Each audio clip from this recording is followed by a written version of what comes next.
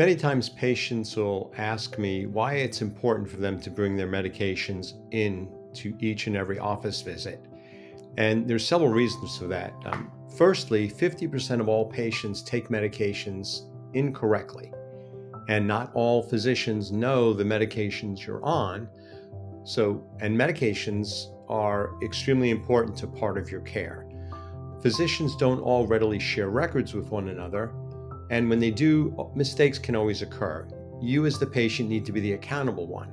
Sometimes you actually need to be the courier and bring the information to the patient, preferably in person with the actual medications or on a piece of paper. Why do this? First, potential drug interactions. If physicians don't know the medicines you're on, then if they're going to prescribe something as part of your treatment plan, there can be drug interactions that they're not aware of.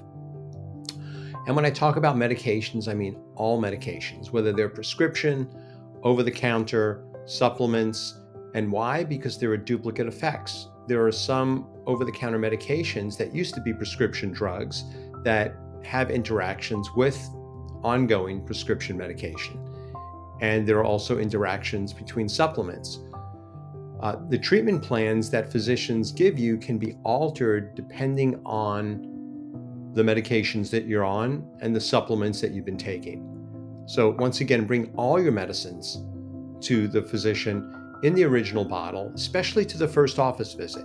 And why the original bottle? There's many things the physician can read on the label that might not be readily apparent to you.